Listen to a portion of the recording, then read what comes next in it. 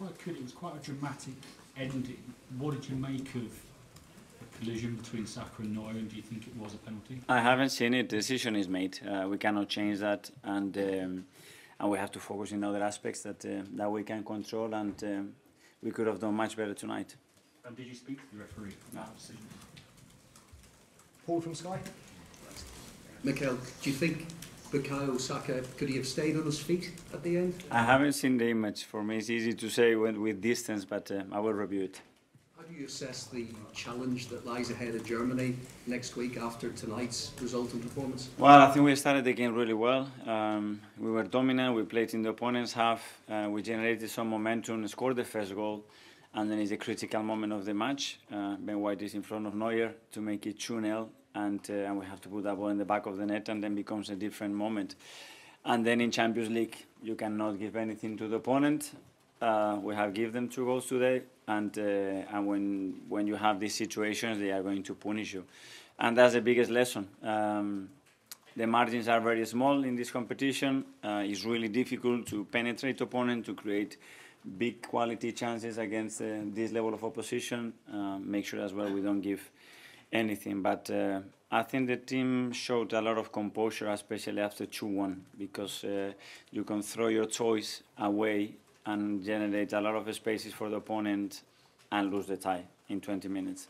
We haven't done that. I think the subs made a huge impact. I think the way they came on the pitch, their body language, the attitude, the initiative that they took to make things happen made a big difference for the team. Usted at the back, Alvaro. Hola, Mikel. En castellano, por favor. Una pregunta sobre Martin Odegaard, que hoy ha sido declarado MVP del partido.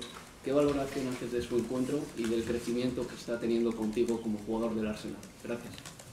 Teniendo un impacto tremendo en nuestro equipo, en nuestro juego, en la capacidad que tiene de seguir mejorando y de seguir siendo un jugador que para nosotros es diferencial, y creo que hoy otra vez ha estado muy bien, ha tenido mucha personalidad, ha entendido el partido bien y nos va a seguir dando mucho porque es muy joven todavía. ¿Su capacidad de trabajo viene porque tú se la has pedido o porque has salido de trabajar tanto en el campo? Nosotros le tenemos que intentar inspirar para que la saque, la tiene porque tiene de la manera que vive, de la manera que le gusta entrenar y lo que quiere mejorar, al final es lo que le lleva en el día a día a hacerlo. Si no lo haría un día o dos, si no lo haría, pero cuando alguien es tan consistente es que eso se ha convertido en un hábito para él y es un jugador clave para nosotros. Sam from Telecom. Mikel, you mentioned the 2 goals you gave away. Obviously, Saliba and Gabriel have been so good all year, really, almost perfect, but what was the difference tonight? This happens, maybe it happened before and you don't get punished, but this is the level. Against this kind of players, this kind of opposition, especially if they have a space, you know that they can punish you. And we have let them run in a few occasions, and that's something that obviously in the return leg we have to do much better. There's a lot of talk about Harry Kane's challenge on Gabriel with the arm and the elbow. What did you make of that? I haven't seen it again. I think the referees made a decision and that's done. Kyle. Okay, you've spoken a lot this season about the need at this stage for 25 fit players and having a really strong squad. Did we see what impact that can have tonight with the subs? Absolutely. When you bring 2 or 3 players like we have done, with broke Alex extra, we have to have time to change a few things. And then with Leo and Gavi, then Thomas when it needs, because when it became a bit chaotic the game and it was a big danger to lose it, I think they all had a big impact tonight. A lot of them are so experienced in this competition, but do you think maybe when the momentum shifted in the first half, maybe your team showed a little bit of inexperience at this stage with the way they're sort of trying to win it? It almost felt like I don't know, but obviously that created some insecurity in the team because we have given them things that they have to earn it, and then you start to defend open space against them that they have a huge capacity to hurt you there. But afterwards, I think we reacted well, and we never gave up. Thank you to the crowd again for the atmosphere. It was unbelievable. And we go again in Munich. Amy?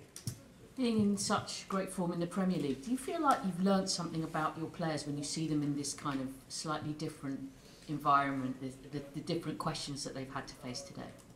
Yes, but that's experiences, and they have done really well. You know, there are moments in games that are very defining, especially in the Champions League, and today we have seen a very clear example of that. Yes, sir.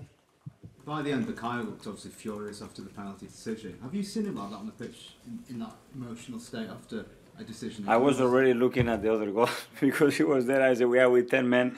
The game hasn't been finished, and I was more worried about that B's reaction. Can you understand, sympathise with that reaction? Yeah, for sure. If he had that belief that it was a penalty, for sure you're going to react like this. Yeah, what do you Arteta, what's the mood like in the change rooms? Because obviously you talked about the disappointment of not managing to get the win, but what are the boys currently feeling like in the change room? Is there the optimism to go to Munich? Yeah, obviously in certain way that we are alive and we've done what we had to do after the game became very, very difficult for us, but as well understanding that we have to step up the level in certain aspects of the game to be much better and to have a real chance for us to win the game. Okay, we have the last two now. Fantastic. Just when you spoke about the small margins, does Champions League experience come into that Bayern have? And if so, like, how do you speak to a new team in the Champions League to get over that or to kind of compensate? Well, I think we have made some mistakes today, and I think probability for the next time to happen, there are less. So, okay, it happened today. Let's learn from it. Let's support those players that they've been unbelievable, and it's part of football as well. The old adage, if you can't win again, don't lose the game. Is that what the players have to understand moving forward from this? Because it's still basically 50-50, would you say, going into the Allianz Arena.